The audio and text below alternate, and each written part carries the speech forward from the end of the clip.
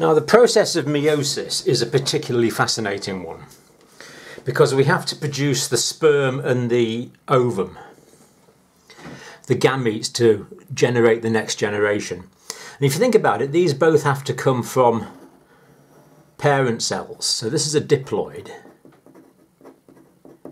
cell. Diploid means it's got the diploid number of chromosomes in it, so it's got 46 chromosomes, 23 pairs.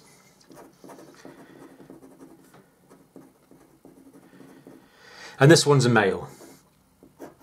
Therefore, this one is in the testes, but it contains 46 chromosomes. This one is in the ovaries, so it's a female one. And actually, this process of meiosis in the female starts just a very short time, actually, after conception of the individual in early fetal life. Fascinating process. But it's also a diploid cell, so this contains 46 and this contains 46. And of course, what we need to get to eventually is the next generation. And the next generation also needs to have 46 chromosomes. And yet we need to combine chromosomes from here and from here.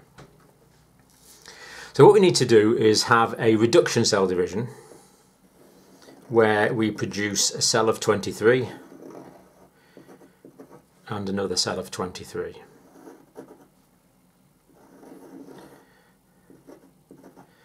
This one, because it's male, is going to be a sperm cell.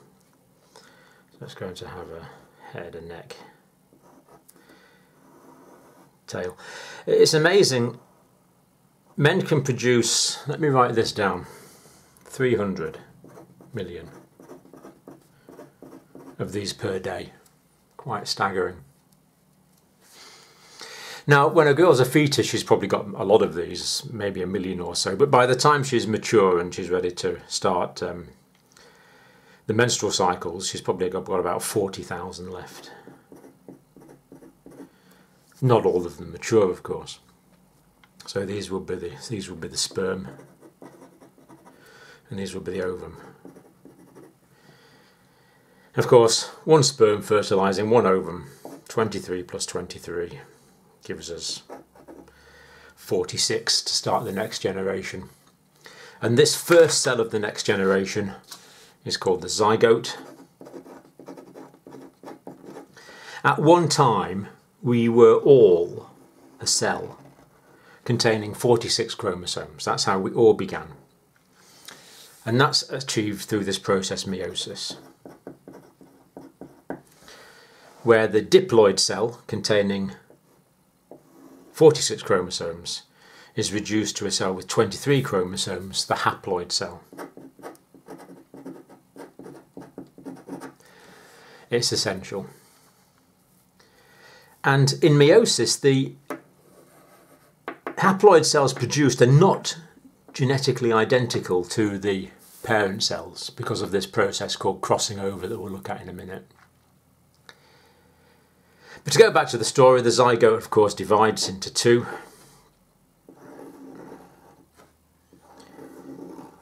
But this time the process is mitosis.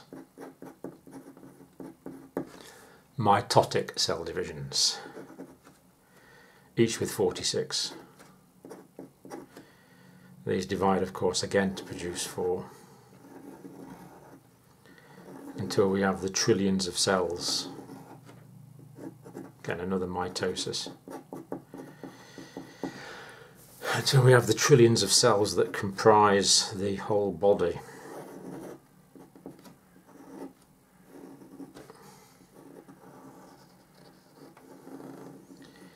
Just ongoing mitosis. Differentiation into the specific tissues of the body. So what we see is meiosis is absolutely essential for two reasons. The first reason is it produces the haploid cells, because we don't want to double the chromosome number every generation. That's fairly obvious. But the second is because these cells are not genetically the same as the parent cell, because the order of the genes and the DNA has been recombinated in this crossover process, we get genetic variation. So that's why you don't look like your brother or your sister. You're not identical to your parents. There's genetic variation in the next generation. And that's good because it allows the next generation to adapt to a variety of possible environments because they have this genetic variation. But that only occurs because of sexual reproduction. So meiosis is absolutely essential to sexual reproduction. It builds variation into the propagation of the generations while conserving the diploid number of 46 chromosomes arranged in 23 pairs. So the 23 pairs of chromosomes in this cell here, we get one of each pair in the haploid cell. The 46 chromosomes here in the dad, we get 46 chromosomes, we get one of each pair. There's like a pair of chromosomes. So here's imagine one homologous pair of chromosomes like this. Of course, there's 23 of these pairs, slightly different sizes and everything. Here's a smaller pair here. So you get bigger and smaller chromosomes. This bit in the middle here that joins the chromosomes is the centromere. That joins the long and the short arms of the chromosomes. What happens is in the process of meiosis, these homologous chromosomes, these pairs of chromosomes are separated. And one will go into one ovum and one will go into the other. Actually, it doesn't quite work like that in females because only one is preserved. But in many, it works like that. One chromosome will go into one sperm from that pair, and this chromosome from the same homologous pair will go into the other sperm. And it's the same here. So it's not 23 random chromosomes, it's one chromosome from each pair that ends up in this gamete, the cell that produces the next generation. So in the next clip we want to look at this process of meiosis in a little more detail.